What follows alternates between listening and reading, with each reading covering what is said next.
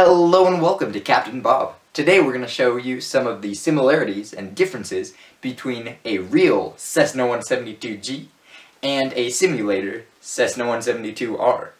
Coming up.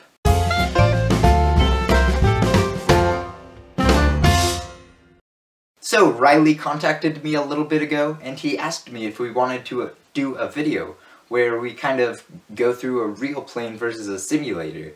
So that happened, and we filmed the interview just to share a lot of the knowledge behind the simulator and the real plane.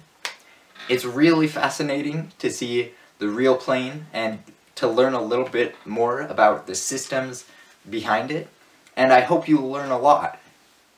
For your convenience, I've placed most of the part numbers for these systems up there.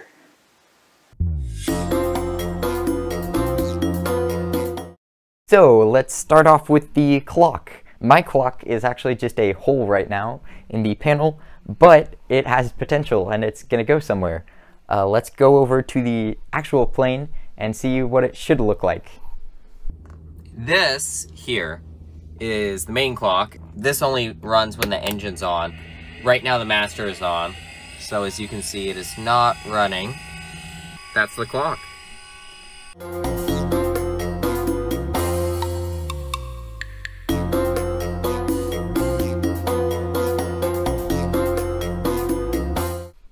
Right on. Next, let's go to the airspeed indicator. My airspeed indicator is driven by a servo, and it has the values all printed on it. So all of the airspeed readouts up to VNE. So that's what mine looks like. Let's go into the plane. Mine is run by the pitot tube, which is outside there. It has the remove before flight thing, the giant green thing with the red tip there. It's moving. Basically it has your V speeds here. You're safe for flaps right here. You're still safe, you just can't deploy flaps. Slow down or you're gonna break your airframe. And it's run by a pitot tube and mine's in miles per hour. So that's what it looks like on a real plane, and let's go to the next item on the list. Up next is the attitude indicator. This is run by two servos as well. It shows you your bank and pitch. So that's most of it for the attitude indicator. Unfortunately, the knob does not work yet, so the airplane does not move up and down to your viewpoint. Let's go over to the real plane. So this is my attitude indicator, is run by basically turning on the master switch here. And it won't do anything now because I have to be in level flight. But basically that's it. It's a Beechcraft, I believe. Yeah, Beechcraft attitude indicator, and it's also known as the artificial horizon. Up next we have the altimeter. Mine is driven by a stepper motor, and it has about 1 to 1,000 gear ratio. So when the outer needle here travels one full rotation, the inner needles travel a little less than one rotation. So you'll see this is 1,000 feet, and the gear ratio behind it actually makes it so that one rotation affects all of the needles. Over to the Cessna. Okay, so here's my altimeter. It has a gear ratio, and I don't know what it is, so here's my altimeter. Next we have the turn coordinator, also known as the turn and slip indicator, if it looks different.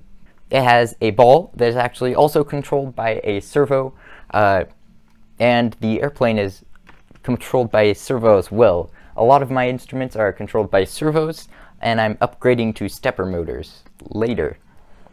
On to the Cessna. So on a Cessna 172G, you actually have two turn coordinators, which I guess is not exactly true because each Cessna is laid out a little differently in the cockpit. We have one that looks like this, and one that looks like this. This is the ball one that he's talking about. That is the just normal one that you see in most aircraft. So yeah, that is the turn coordinator on a Cessna 172G. So the next thing is the heading indicator. This is run by a stepper motor. It's actually in prototyping phase. It doesn't even fit in the panel because the holes are too big and it actually slides off of the screws.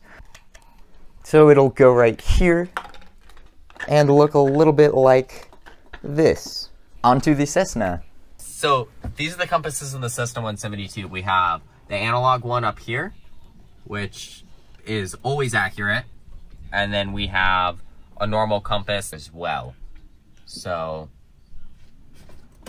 yeah, I have to manually program this each time. So it looks like we're at about 26 degrees. So let's master it. And then, and these are the two compasses on my airplane. Onto the vertical speed indicator. My vertical speed indicator, just like the airspeed indicator, is run off of a single servo with actually a gear ratio. I think it's about 1 to 36 because the servo has 180 degrees of rotation, where the instrument requires about 350.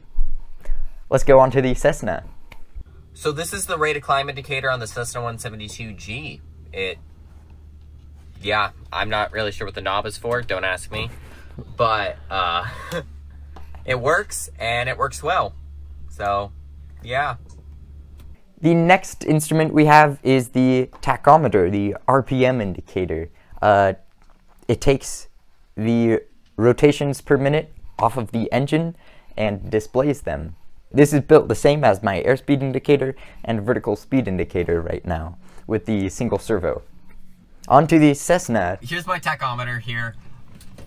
It's a tachometer and it has engine hours. I don't really know where to go on besides that. It's a tack. It tacks stuff. Dang taxes. Well, that's not something you see every day, sorry. This guy's using his truck to tow his tail wheel. His tail dragger. He's towing his tail dragger with his truck. What? This is the weirdest thing I think I've ever seen. Okay. Next we have the engine instruments. There's the fuel indicators, the EGT fuel flow, temperature, oil pressure, vacuum, and amperage. So I have fuel indicators too. You never trust them. As you'll see right here, it says empty. You tap it a couple times and it goes back up to full. So, never trust those on a real Cessna. Here's our suction gauge that does not have a bad shadow on it anymore. Here's our fuel gauge, one of our fuel gauges, our oil temp, our oil pressure, and our other fuel gauge, as well with our tachometers and our engine temps. I'm serious. You tap it and it goes up. I don't have enough fuel. Yes, I do. That was a close one. I'll also have you know that my fuel indicators are not accurate either. That is built to the real Cessna. These servos are actually a little broken, so... You don't even really need fuel indicators on a flight sim, though, let's be honest. Just press like Control R for refuel or something. Let's go over to the fuse panel. Mine has about 9 places for fuse caps, and you can feel that they're all in because they don't exist. None of them are popped out. Over to the Cessna. Okay, so this is my fuse panel. We have flaps, interior lights, autopilot, which is actually not installed in this aircraft anymore. The radios, 3 radio breakers, just alt stuff, nav lights, rotating beacons, landing lights, gen stuff. So we have a total of 11 fuses in this aircraft, and none of them are popped out anymore. Hooray! Let's go on to the switch panel. My switch panel has the 7 switches for lights and the fuel pump and the pitot tube, as well as the battery, which turns on the simulator, battery and alternator switch, as well, and the avionics master switch. Let's go on to the Cessna. If you start hearing it start, don't. Don't. Yeah, okay. So this is my switch panel. I have a drain here. I have my avionics master. Airplane, stop flying at the airport. Could you turn your engine off real quick? I'm trying to film. Okay, so right here I have the drain, the master, the primer, the mags, mag 1, mag 2, both, and start. I'm not gonna turn those on, but it's just a normal key. And then here's the breakers again. Here I have the cabin heat, cabin air, nav lights, rotating beacon, landing lights, and carb heat. And then throttle quadrants and flaps. So, we also have the throttle, the mixture, and the flaps panel.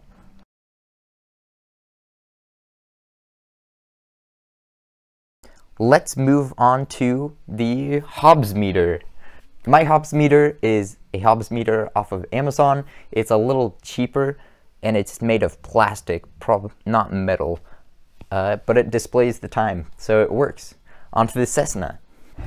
So, of course, you rev up right as I hit the go button. Okay, so here's my Hobbs meter. It is a Hobbs meter and it's a real Cessna Hobbs meter.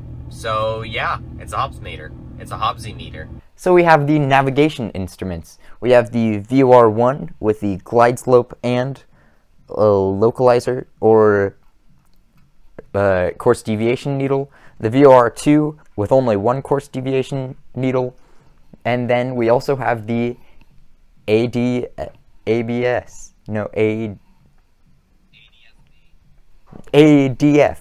We also have the ADF, the automatic direction finder. It's not very built yet, so don't pay attention to it. Okay, onto the Cessna. So this is my VOR. It's a VOR. Yeah. It's a VOR. Yeah, why would you when you have GPS? Let's go for a radio stack, I guess. Do you have radios? Half and half. So, for the radio stack, we have the COM1 radio and the transponder. There'd also be a COM2 radio, but it's not been built yet. You have the knobs for fine adjustment of the frequency, and then rough adjustment as well for the bottom one, and as well as the switch frequencies.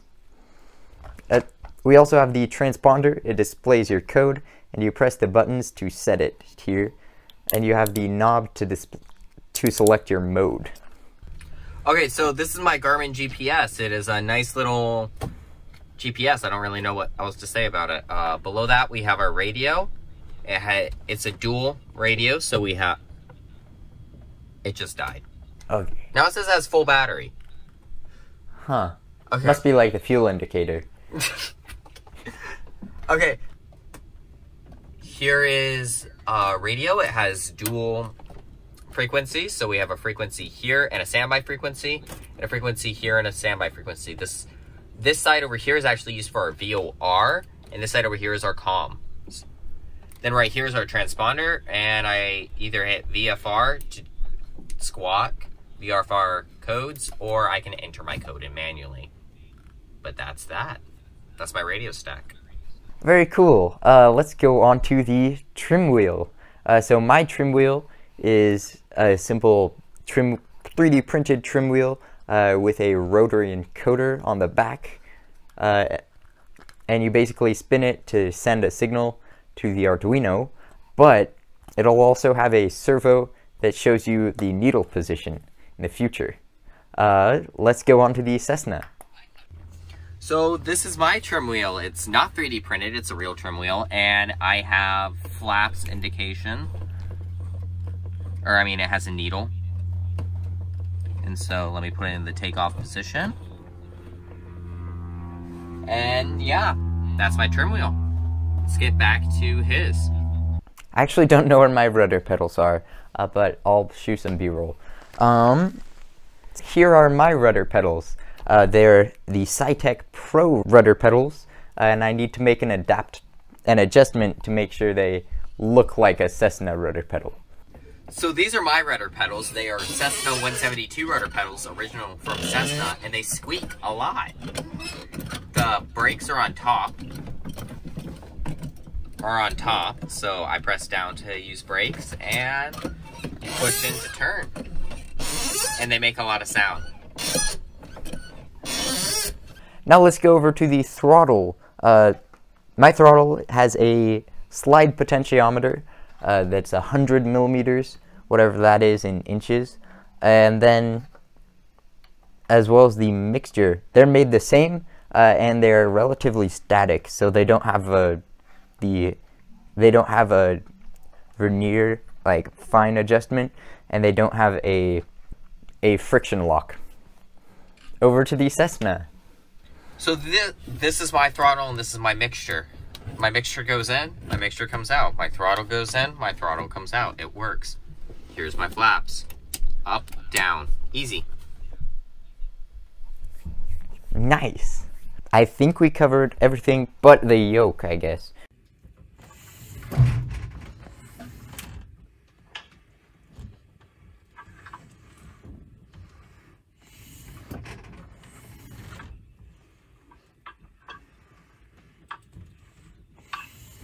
You might notice the part numbers up here, but it's possible that some of them aren't accurate. To find accurate ones, you can go to the Cessna 172, your model illustrated parts manual, and use Control F to find your part. You can just search up a term for it, basically. So like for altimeter, you just search altimeter, and then you can go down the list and find the part number itself. It's kind of a little bit of a learning curve to get used to the organization structure with this PDF, as it is very long. But it's very useful if you want to use OEM parts or real parts for your simulator. I know a lot of people that like interfacing real parts with their simulator, and that's why I included all of these numbers. That concludes this interview. I know we forgot a few systems, but hopefully this gave you a general overview of the two panels and how they work. Hopefully this taught you a ton, and I look forward to seeing you on the next video. If you can't get enough of this face, make sure to click some of these other videos. But if you can get enough of this face, just skip to the next video. I don't judge. Like, comment, share, subscribe, go Patreon, Discord, Instagram, something. I don't even know anymore. I hope you have a fantabulous rest of your day, and I'll see you in the next video. Have a good one.